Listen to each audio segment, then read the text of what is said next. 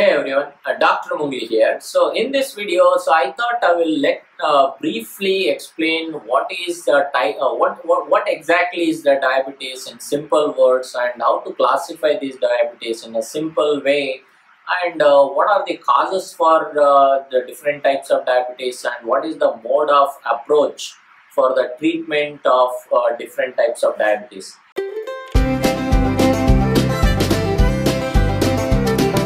So overall, what is diabetes? So the diabetes, basically it is a increase in blood glucose level. So as you know that glucose is a kind of carbohydrate, and this glucose, it is needed as an energy source for, it is a universal energy source for all of our cells. So glucose has to get into the cell and will undergo metabolism to give energy to our cells. Now, glucose is it's a polar molecule, so although it doesn't have a net positive or negative charge, but it has, in order to get into the cells, it has to pass through the membrane, and the membrane has got a transporter called glucose transporter. So glucose has to pass through that glucose transporter to get into the cell, thereby it can be modified, it can undergo metabolism to give energy. So what happens is, glucose is there in your blood, it has to pass through the cell membrane via that gate. So consider that gate as, that transporter as a gate. I told you there is a glucose transporter on the cell membrane. So consider that as a gate, and in order to open the gate for the glucose to get in, you need a key. So because the gate is locked, you got to unlock the gate, so that means so that glucose can get in, and the key for that is insulin. So there is something called as insulin, which is a hormone coming from beta cells of pancreas. What this insulin does? So insulin is going to unlock the gate, thereby glucose can easily get into the cell. So that means insulin is to interact with the glucose transporter, especially GLUT4 transporter, glucose transporter type 4. It has to bind with, it needs insulin. So insulin will bind with insulin receptors, and that will, the insulin signaling mechanism will open the GLUT4 transporter, and the glucose can get in, and thereby glucose is metabolized, and that's how blood glucose can get into the cell, and the blood glucose can be reduced to the normal range. So this is what happens with the help of insulin. So insulin is basically acting as a key here. Now, in diabetes, so there is an increase in blood glucose level, whatever the type of diabetes it is. Now we can mainly classify diabetes into two types. One is type 1 diabetes, other is type 2 diabetes. Now, what is the difference between type 1 diabetes and type 2 diabetes? Type 1 diabetes, there is no insulin present. So basically, the beta cells of pancreas are completely destroyed in type 1 diabetes. That means initially there is a very less insulin is available, and eventually there is no insulin, absolutely there is no insulin available. That means insulin, that is the key, is not there to open the lock. That means glucose that is there in the blood, in no way it is getting into skeletal muscles, adipose tissue and cardiac tissue. So because of this, what happens? Blood glucose will rise because it's not going into these major tissues. So that's what is the problem in type 1 diabetes. In type 2 diabetes, what happens? In type 2 diabetes, initially you have a lot of insulin, it means you have more keys to open the lock, but problem is the lock is not responding to the key. There may be the key is bent or key is broken or something like that. So basically, lock, you are not means you are unable to open the lock here. So gate is not opening up, although you have insulin here. So that means glucose is no way it is going into the cell. So what is the problem here? This kind of issue we call it as insulin resistance. So that means insulin is there, but it is resistant. It is not working. It is unable to interact with the insulin receptor, and thereby opening up the gate, that is a GLUT4 transporter. Eventually what happens over a period of time, so this insulin synthesis and secretion from beta cells of pancreas will also decrease. Eventually there is a decrease in insulin. So that means even that there is a peripheral resistance, and also there is a decrease in insulin. So combination of this will lead to hyperglycemia. So these are two major difference here between type 1 diabetes and type 2 diabetes. In type 1, since the beginning, you don't have insulin. In type 2, initially you have insulin, but it's not working, and eventually you don't have insulin. So overall, blood glucose rises in both the condition. Now, what are the signs and symptoms of diabetes? So the diabetes classic signs and symptoms, we have polyuria, polyphagia and polydipsia. This means what?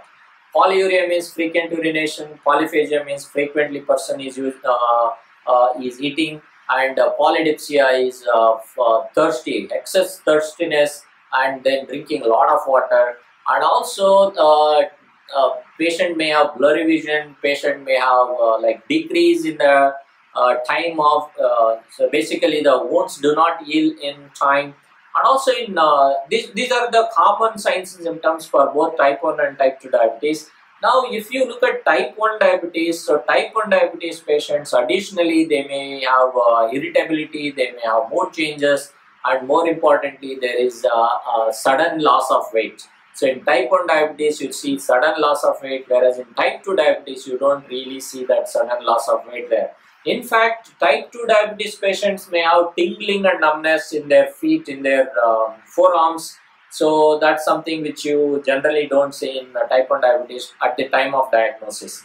Now, how soon these signs and symptoms develop between type 1 and type 2 diabetes? Type 1 diabetes patients' symptoms and signs develop within weeks. That means it's a sudden manifestation of a disorder. Whereas in type 2 diabetes, it takes years. Sometimes patient even doesn't know that that patient has type 2 diabetes, doesn't know that there is increase in blood glucose level. Sometimes the disease is diagnosed only when the complications are seen. So then the patient has been diagnosed with type 2 diabetes. So the manifestation of the disease, it takes time in type 2 diabetes. It may take years. Whereas in type 1 diabetes, it may manifest within weeks. Now, what are the risk factors for type 1 or type 2 diabetes? Type 1 diabetes risk factor, strong family history. So it means parents may have type 1 diabetes, or maybe sibling may have type 1 diabetes. So that means person having sibling or parent having type 1 diabetes will be at risk of developing type 1 diabetes compared to type 2 diabetes. Type 2 diabetes also family history is there, but not as strong as type 1 diabetes.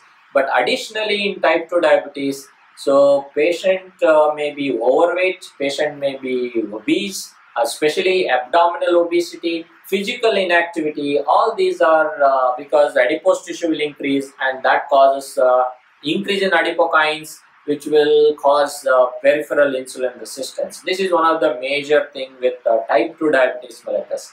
Now, how do you diagnose it? Diagnosis is based on fasting plasma glucose estimation, and if required we can do after food, 2 hours after food plasma glucose estimation, and also we will do HbA1c, that is glycated hemoglobin estimation. And for type 1 diabetes, you can estimate insulin levels and see what is the level of insulin compared to normal. Now, how do you treat these two kinds of diabetes here? So when it comes to the treatment, our ultimate aim is to bring down the glucose level. So make sure hyperglycemia is controlled. How to do that? In type 1 diabetes, the treatment is clear, because type 1 diabetes is because of absolutely no insulin available. That means you need to give insulin injection here. So daily insulin injection is must in type 1 diabetes, because patient do not have sufficient insulin or no insulin available.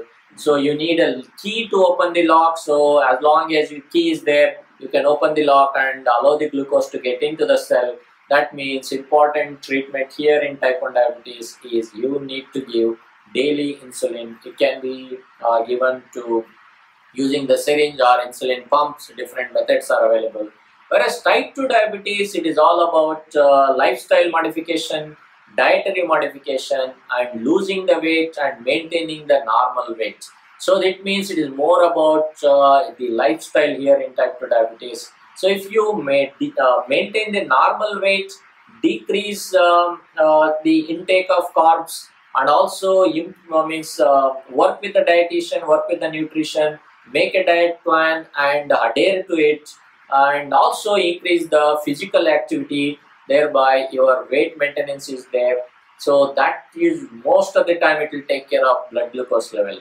If the blood glucose level is not controlled initially with the proper nutrition and lifestyle modification, so 1 or 2 additional medication can be taken initially and then gradually withdrawn, and then follow lifestyle modification and maintain the normal blood glucose level. And all this we need to do, whether it is in type 1 and type 2, to prevent complication or to prolong the appearance of complication for a few more years than otherwise. So this is what is all in brief about type 1 diabetes and type 2 diabetes and diagnosis, differences and all that. I hope this video has helped you in understanding in a simple way what is type 1 and type 2 diabetes and how to diagnose them. So type 1 diabetes, type 2 diabetes itself is a major topic here, so it is difficult to cover in a few minutes, but I'll try to explain you in simple words, in a simple way about the difference and the types. So thanks for watching, and I will see you in my next video. Till then, you take care.